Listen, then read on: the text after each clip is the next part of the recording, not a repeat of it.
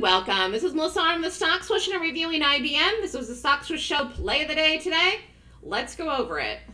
This was a good one, and of course it was a short. So let me just open this up. In an ideal world, every trade I do is in and out, fast, fast, fast, fast, fast. So stock closed here the night before, 138.13, boom. Open in the morning down here, snug as a bug at 131.58. And we did it fairly quickly, got in, got the drop, boom. Did a nice ad in this too. That was a little risky, but I felt like it was gonna go. It was a beautiful, beautiful gap, so we added to it. In fact, we were having this discussion in the room, I don't know if it was today or yesterday. No, I think it was yesterday. You add on trades, meaning get heavier in the position when something's working in your favor. You don't add when it's against you. That is a misnomer and a huge mistake traders make. What do I mean? Because they end up like doubling down. They cost average their position down, but the trade is going against them. So like you're basically just going to lose more if it doesn't work. Do you know what I'm saying? That's not how I do ads.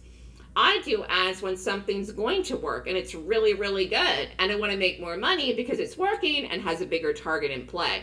So I felt like 128 was very reasonable in this today. Very reasonable. And it got there and broke a little bit. We had a great exit on this actually this morning, and it went super duper fast. So again, this was a short. Let's look at the daily. Here's the gap. You can really see it.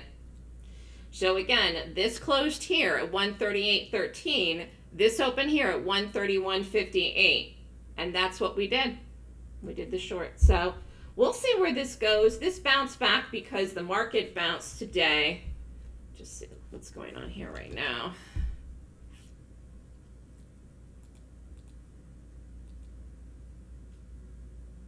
We're up a little. We're not up much. So we're basically up a tiny, tiny little bit tonight in the after hours. So tomorrow is Wednesday. Wednesday night is Tesla. Tesla now is with the SPY. That's going to be the big one for this week. And again, I don't know what this is. I mean, it's not necessarily a good idea to take a trade into an earnings.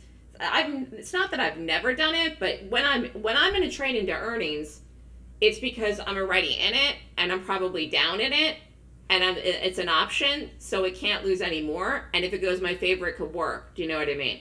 So very interesting rally here with the market. Very unexpected. I'm interested to see where we go between now and pretty much Friday at 4 o'clock. Friday at 4 o'clock. But we did this today. It was a Stock Swoosh Show play of the day. Nice gap here in IBM. Have a good day, everyone. Have a good night. If you're interested in learning my Golden Gap method, you have to take the Golden Gap class in order to join the live trading room. If you can do that, you can learn. Classes this weekend. Have a great night, everyone.